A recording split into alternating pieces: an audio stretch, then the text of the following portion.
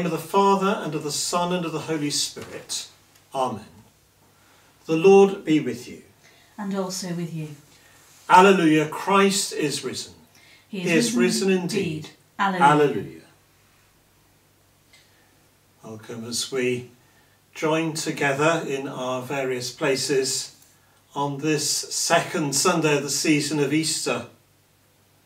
Today we hear the story of Thomas, who doubted Jesus' resurrection, but on seeing him declared him as Christ and Lord. We too often doubt God's love for us and the way in which he forgives all that we do wrong. And yet in his resurrection we have an assurance that he is with us always and always ready to forgive.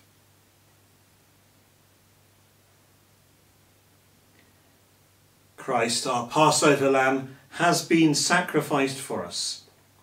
Let us therefore rejoice by putting away all malice and evil and confessing our sins with a sincere and true heart.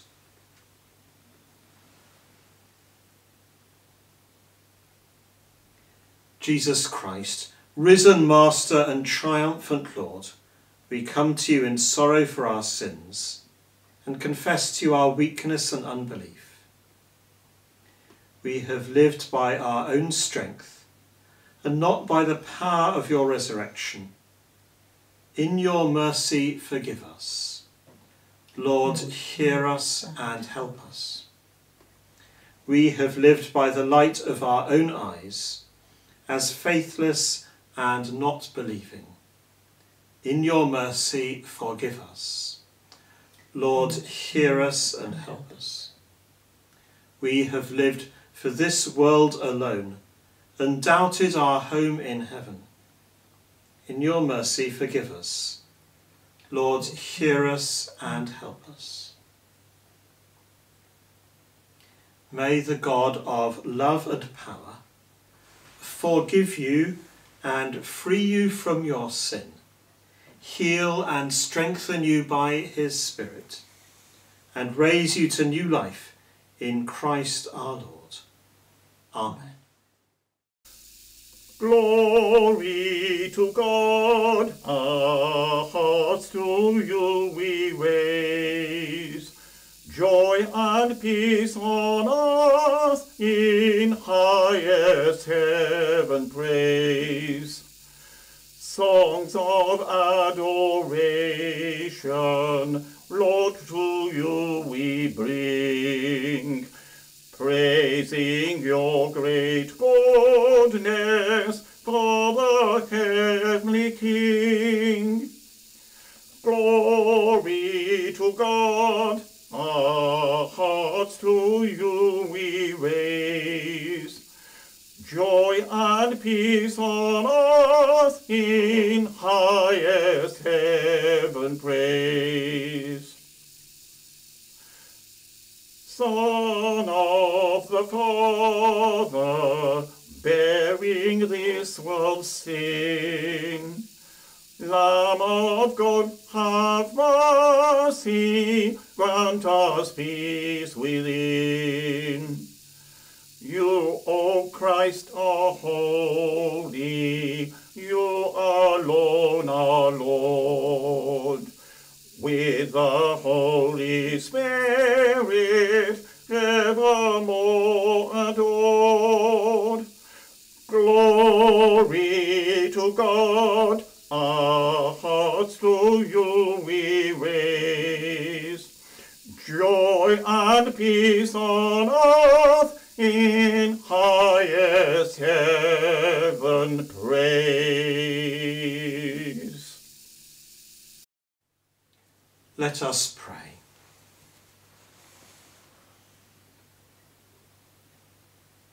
Almighty Father, you have given your only Son to die for our sins and to rise again for our justification.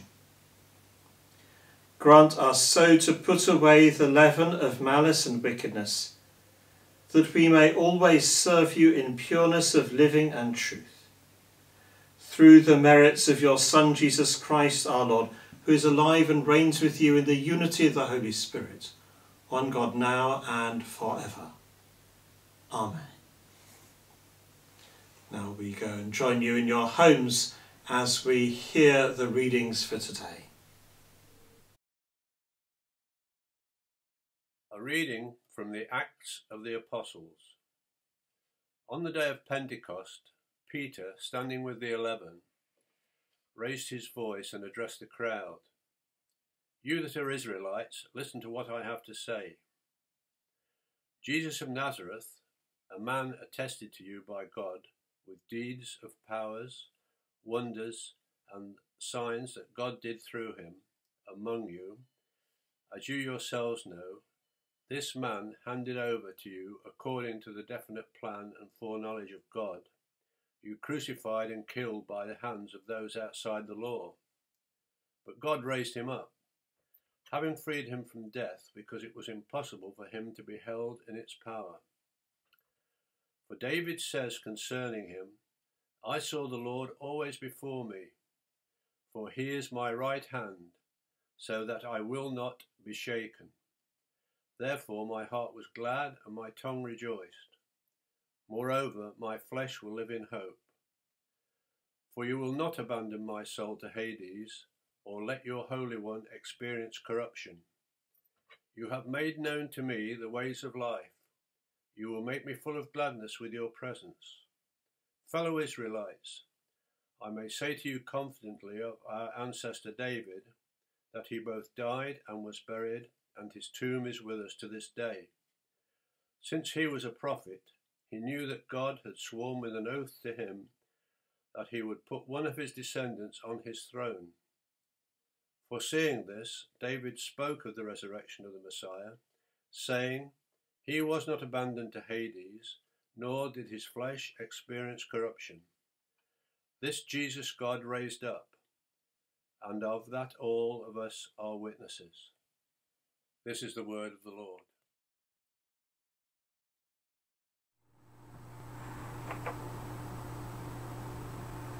Today's psalm is Psalm 16.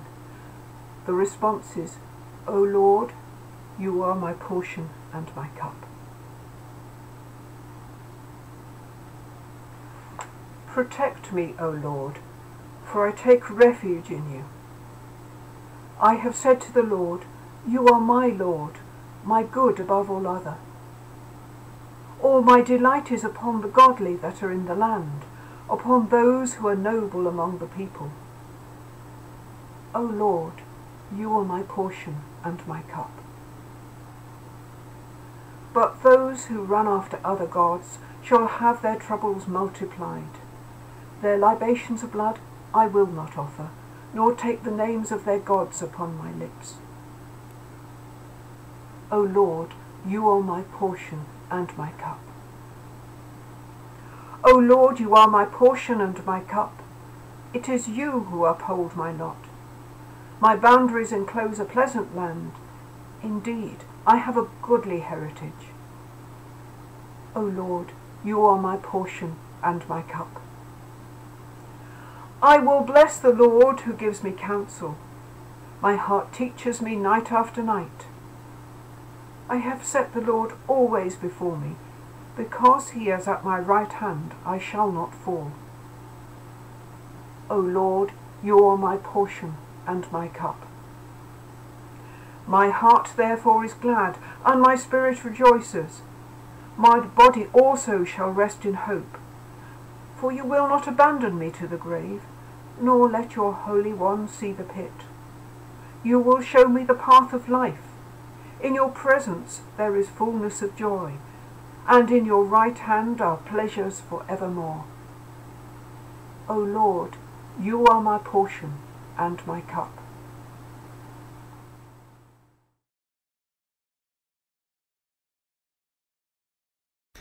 So this is the second reading.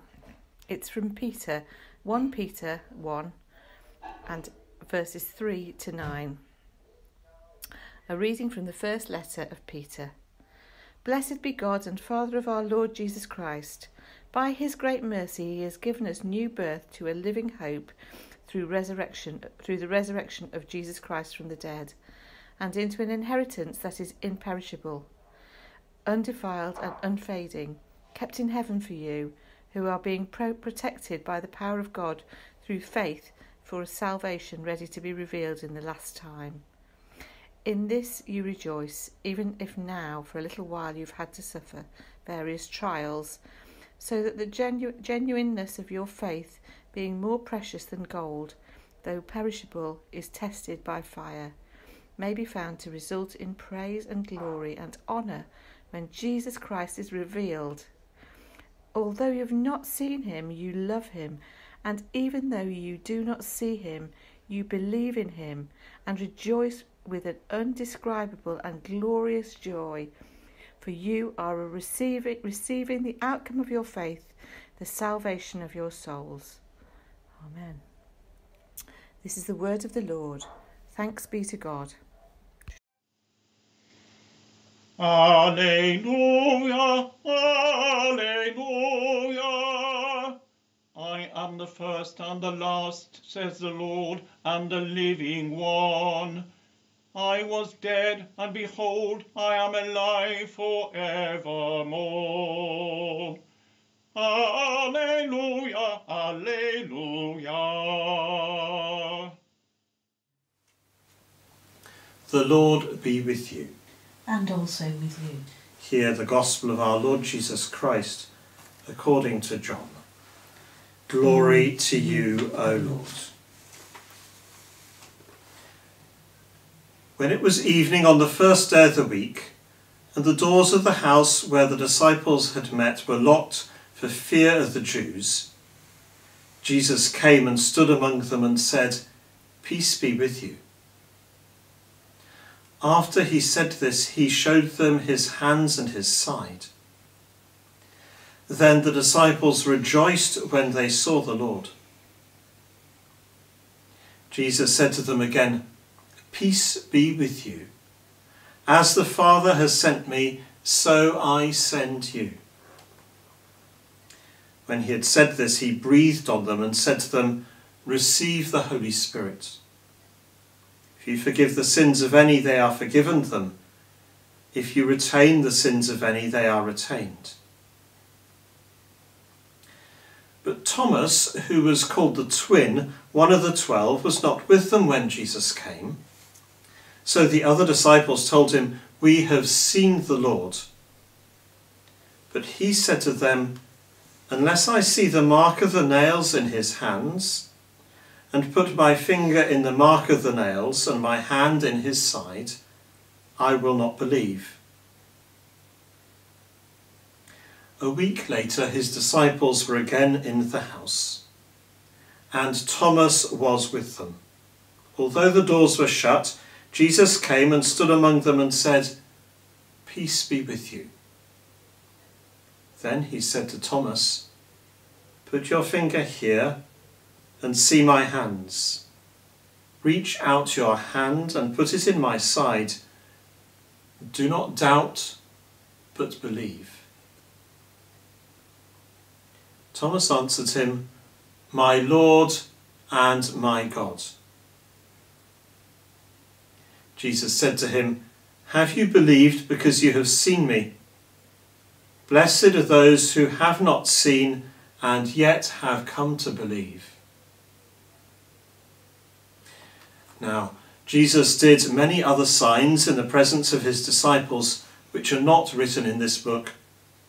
But these are written so that you may come to believe that Jesus is the Messiah, the Son of God, and that through believing you may have life in his name. This is the gospel of the Lord. Praise to you, O Christ. In the Father, and of the Son, and of the Holy Spirit. Amen. It's good to have the opportunity of speaking to you this morning. I hope that you are keeping well. Here we are, the second Sunday of Easter, and it still seems very strange to be keeping it in this way. Today has traditionally been a day when people remembered doubting Thomas. Jesus spoke to him and said, "Reach out your hand and put it on my side. Don't doubt, but believe." When we were small, we listened wide-eyed to stories, scarcely questioning their truthfulness. We were drawn into the world of the story itself, enchanted by elves and giants, dragons, even hobbits. That species other than our own can talk and think, as in Watership Down, but some people might fly or have an X-ray vision, seems not even remotely odd, or to spoil our appreciation of the tale. But that credulousness doesn't last. As we grow older, our imaginative ability and willingness to suspend disbelief seem to be steadily eroded. Perhaps Thomas's disbelief isn't quite the same phenomenon. No one was asking him to clap his hands if he believed in fairies. It was something far more ridiculous. As we age, the harsh realities of our world, including the fragility of life, impinge more upon our consciousness. They seem to crowd out our ability to believe. In first-century Palestine, illness and death, with their air of hopeless finality, were closer to home, even than us today. For Thomas, who may have seen Jesus die, there can be no doubt Jesus was dead. Why are we surprised that he could not believe what his friends told him? On that Easter day, behind locked doors, the disciples feared a similar fate. But Jesus himself appears. Bearing the wounds of crucifixion, he breathes on them, a sure sign of life, and bids them be at peace. How could they calmly make sense of this? Yet John says they rejoiced when they saw the Lord. Their absolute certainty of his death is shattered, their aching emptiness healed. But not so for Thomas. He wasn't there. His life-conditioned certainties are untouched. A week passes before Thomas can share the reality of the resurrection. Although we have a perfect view of what he has missed, we also will be asking for concrete proof, not mass hallucinations of people who never quite lived up to expectations. While they're excitable as children, after a Harry Potter film taken in by the special effects, Thomas knew Jesus was dead, and death is death. Or is it? How does Thomas react when Jesus offers him proof? My Lord and my God. No small change of heart from a man of certainties. Jesus says that those who see no evidence but reach the same conclusion are blessed. Can we win such a blessing, surpassing sceptical Thomas, who would rather trust his common sense and years of life experience than the untidy, unpredictable extravagance of God? Two factors may have been influenced Thomas's behaviour, like a child growing blind to the wonder of a favourite fairy story. Thomas's estimation of God's awesome power has been whittled away to a scarcely operative faculty. The ugliness and injustice of the material world blotted out from his heart a host of possibilities. Thomas has made mankind too large and God too small. As humans are bound by death, so is Thomas as God. He's forgotten that God made the world and everything in it. Secondly, Thomas's understanding of love is compromised. He can't see that those bound to him and their beloved master in friendship would not betray his trust with lies or try to make a fool of him. He also underestimates the love of God in Christ, for this is the God who will be with him always, even to the end of time. In Thomas, we might recognise that pride which sets our own narrow, self-centred world over against the inexpressible truth, beauty and wisdom of God. The marks of the nails, the gash of a spear, are Thomas's proof that God is far greater, more patient and generous than we are, in our short-sightedness usually. For as we abandon our innocence, our capacity to marvel and worship without understanding, we steer ourselves towards a human death. Yet God can take the very worst that we can do and still transform us. But how? To participate in Thomas's transformation, we must see our risen Lord as he really is. Paradoxically, that involves letting go of the painful certainties of human life. We need to become children once more, laying aside the testimony of our senses and experience. May make us as foolish as the disciples did to Thomas. But the inexplicable spirit, that spark of the divine, can help us perceive the mystical goodness and the reconciling power of a God beyond understanding. That Jesus was dead, there's no doubt. Nor need we doubt that God could and did raise him to new life. Today we continue our celebration of the wonders of God's love. Jesus Christ is risen today for us. To him be glory forever. Just as Thomas believed in Christ, so we declare our belief in God, Father, Son and Holy Spirit. We believe in one God, the Father, the Almighty, maker of heaven and earth, of all that is seen and unseen. We believe in one Lord Jesus Christ, the only Son of God, eternally begotten of the Father, God from God, light from light, true God from true God, begotten, not made, of one being with the Father.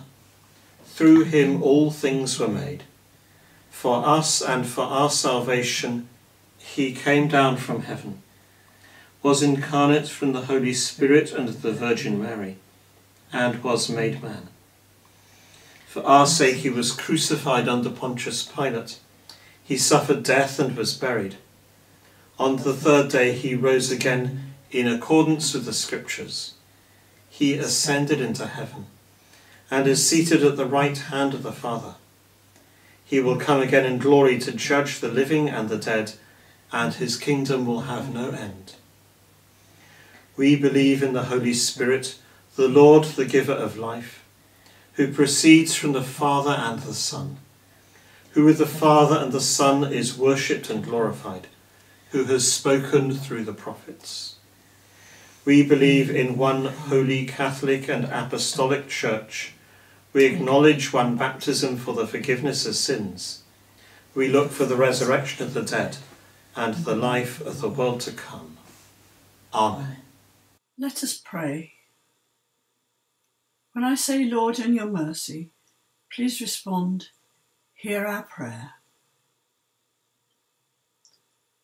Trusting God, we ask that our own trust is strengthened in the face of doubt or uncertainty.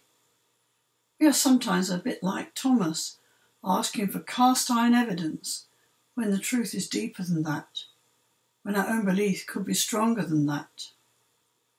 We thank you that you sent your Son, that he died for us, and that you raised him up. May we accept the testimony of the disciples and the lasting impact of your commitment to our frail humanity. We give thanks for the evidence of your resurrection by the enduring presence of the Church, and we rejoice. Lord, in your mercy, hear our prayer. Generous God, give to your Church the skills for mission and the heart for healing in this broken world. Let individuals and communities find comfort and spiritual sustenance when they seek them. May the churches of this benefice demonstrate, through hospitality and outreach, that self-giving love we saw so clearly at Easter through your Son. Enable our online worship and communications to reach out to those desiring spiritual and emotional support. Empower our telephone and social media communications to bring comfort and reassurance to those in lockdown at this time of COVID-19 isolation. May our confidence grow through inspiration, our courage develop through grace, our commitment through faith. Lord, in your mercy, hear our prayer. Compassionate God, in a world of temptations untruths and compromise, give us resilience and hope to make things better. When we see hardship, suffering, oppression and injustice, especially at this time, empower and equip us to take action, underpinned by prayer. We give thanks for the inspiration of people like Captain Tom Moore, undertaking a challenge to raise charitable NHS funding, and the public response of goodwill and generosity. Lord, in your mercy, hear our prayer. God of peace, we give thanks and praise for the communal spirit that enhances our common worldwide challenge against coronavirus. Be with governments, leaders and organisations who have responsibilities to enact measures to protect their peoples. We especially remember people and places currently involved in conflicts and where lasting peace seems a distant dream, including Syria, other areas of the Middle East, Mozambique and Jerusalem. Bring closer, Lord, the cessation of armed struggle and the search for enduring peace, the peace that only you can give. We pray especially for displaced peoples, asylum seekers, refugees in camps, and those separated from loved ones by isolation. Lord, in your mercy, hear our prayer. God of fellowship, in our own community, we pray for those who feel isolated, anxious or afraid, especially if unemployment is an issue. Remember those who had long prepared for events, occasions or medical operations have seen their plans postponed or cancelled. We give grateful thanks for the support offered by volunteers, by family, friends and neighbours that ensure the elderly and frail are not left to cope alone. Please protect all who help others and give encouragement to continue. Lord, in your mercy, hear our prayer. Healing God, we offer thanks for the health and care workers who are taking risks and working tirelessly to save lives in this and other nations. We pray for those afflicted with disease and those near to death. May those who are experiencing illness and distress at this time know the comfort of hope through your love and the power of healing through your Spirit. In our benefice, we pray especially for those with COVID-19 and other ailments that they have been laid low by. Let those around them now giving patience and sensitivity to aid in their recovery find help and find alleviation from the pain, physical and emotional. Lord, in your mercy, hear our prayer. Eternal God, we remember those here and worldwide who have died in recent times. In our benefice, we pray for those who have died and have been called home to you, remembering Janet Ingram, David Harper, Iris Ty, Melvin Bass and Tony Axford, and those whose anniversary of death falls at this time, Reginald Jack Collier and Leslie Ronald Saul. May bereaved loved ones perceive them through the tears of their grief and then know that you are with them as they mourn. Merciful Father, accept these prayers for the sake of your Son, our Saviour, Jesus Christ. Amen.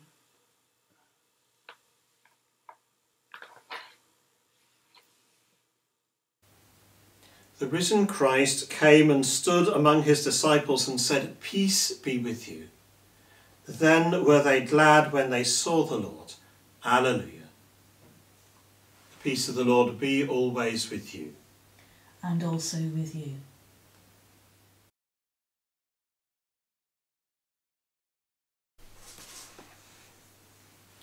The Lord be with you. And also with you. Lift up your hearts. We lift them to the Lord. Let us give thanks to the Lord our God. It is right to give thanks and praise.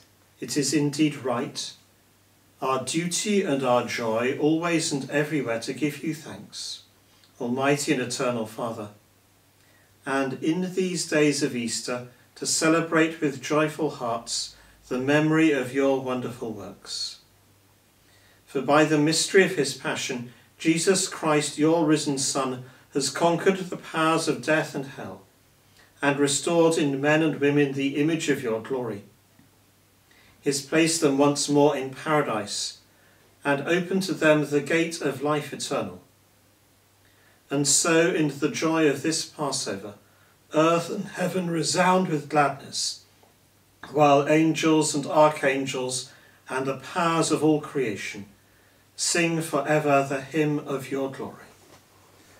Holy, holy, holy Lord, God of power and might. Holy, holy, holy Lord, God of power and might. Heaven and earth are full of your glory.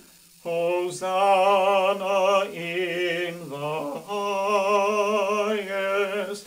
Hosanna in the highest. Blessed is he who comes in the name of the Lord. Hosanna in the highest. Hosanna in the highest.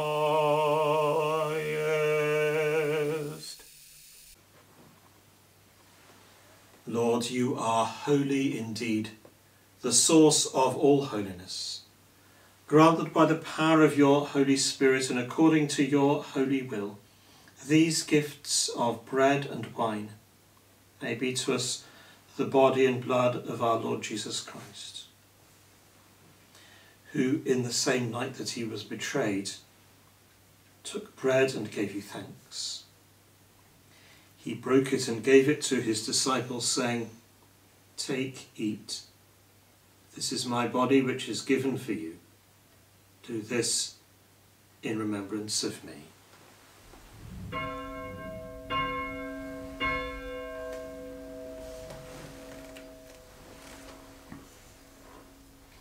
In the same way, after supper, he took the cup and gave you thanks. He gave it to them, saying, "Drink this, all of you. This is my blood of the new covenant, which is shed for you and for many for the forgiveness of sins. Do this as often as you drink it, in remembrance of me."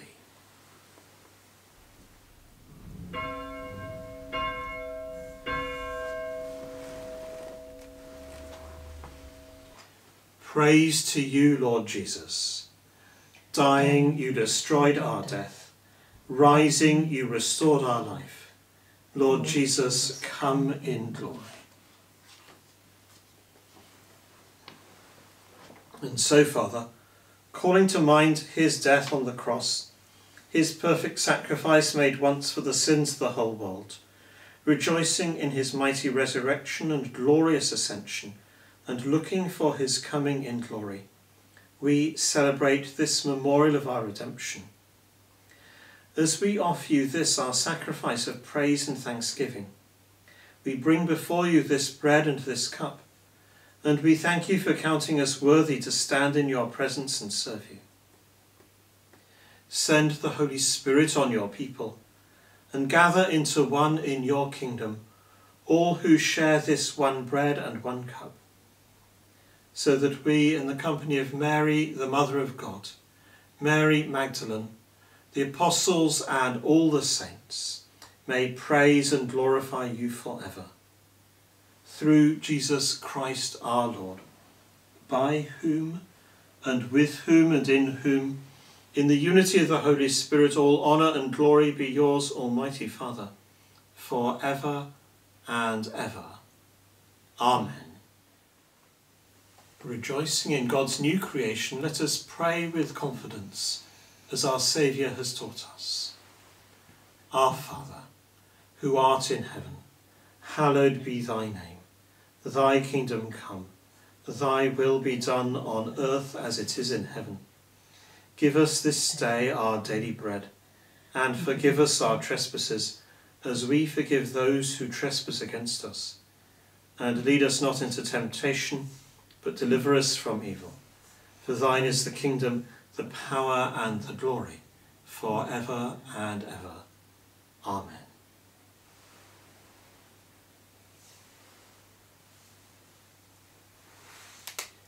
Jesus says, I am the bread of life. Whoever eats this bread will live forever. Lord, our hearts hunger for you. Give us this bread always.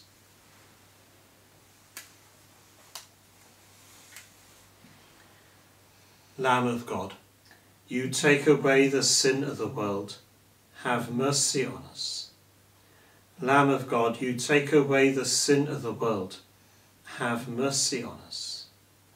Lamb of God, you take away the sin of the world. Grant us peace.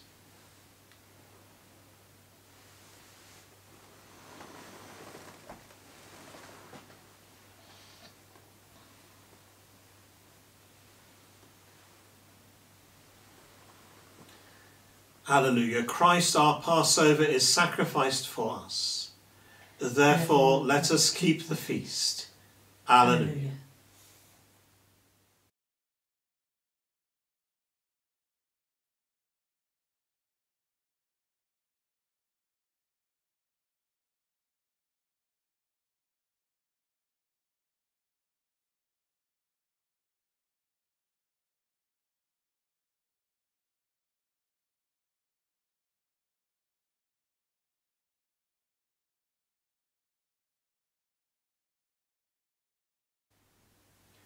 Let us pray.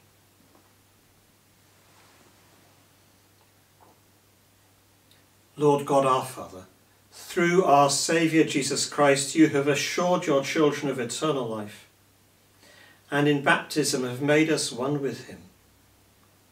Deliver us from the death of sin, and raise us to new life in your love, in the fellowship of the Holy Spirit, by the grace of our Lord Jesus Christ. Amen.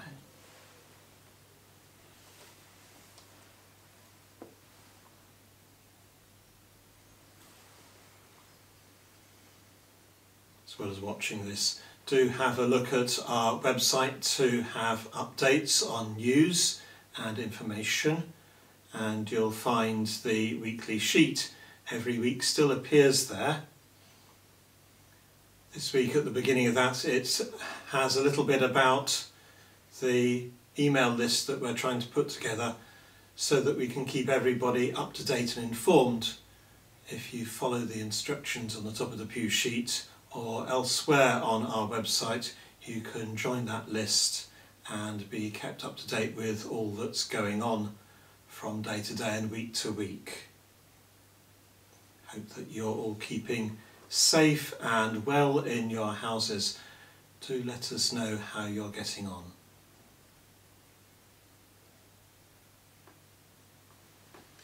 The Lord be with you. And also with you. The God of peace, who brought again from the dead our Lord Jesus, that great shepherd of the sheep, through the blood of the eternal covenant, make you perfect in every good work to do his will, working in you that which is well-pleasing in his sight. And the blessing of God Almighty, the Father, the Son, and the Holy Spirit, be among you and remain with you always. Amen. Go in the peace of Christ. Alleluia, alleluia. Thanks be to God. Alleluia, alleluia.